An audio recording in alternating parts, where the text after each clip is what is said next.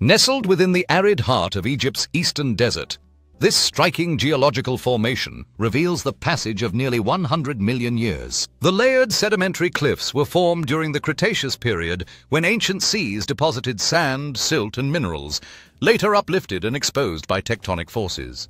At the center of the image, a vertical dike, a once molten sheet of magma, cuts sharply through the horizontal strata like nature's scar.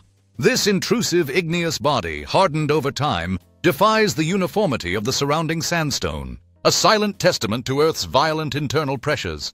The contrast between soft, eroded layers and the resilient dike offers insight into the planet's deep time processes and geological evolution. It feels as though time itself has been cleaved in two. The intrusion stands like a blade frozen mid-slice, parting epochs, disrupting serenity with a frozen moment of upheaval. In this paradox of motionless force, we witness the Earth not as still, but forever in the act of becoming, ancient, wild, and alive.